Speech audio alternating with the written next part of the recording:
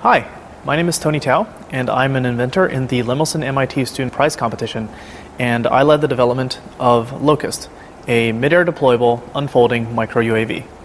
You see, it's very useful to be able to fly multiple payloads simultaneously.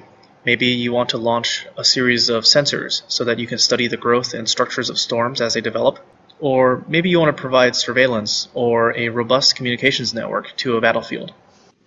The idea behind Locust was to create an aircraft that was so tiny that it could be launched out of a flare dispenser, which means that a single mothership could carry dozens or hundreds of these little aircraft.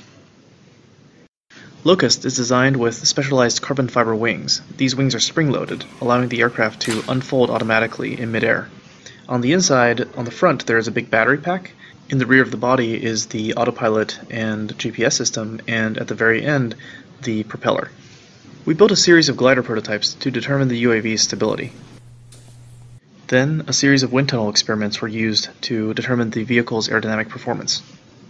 Special care was taken in manufacturing the wings to maximize the aerodynamic performance. Because the wings fold, a special mechanism had to be designed to actuate the control surfaces to control the aircraft in flight. A large series of prototypes were built and flight tested to make sure that all these systems could play well together.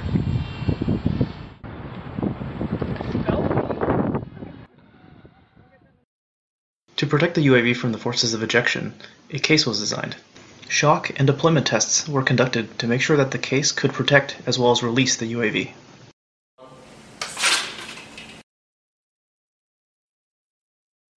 The vehicle was developed further at MIT Lincoln Laboratory, resulting in the production version called Perdix. This vehicle is now undergoing flight testing and was unveiled to the public on 60 Minutes.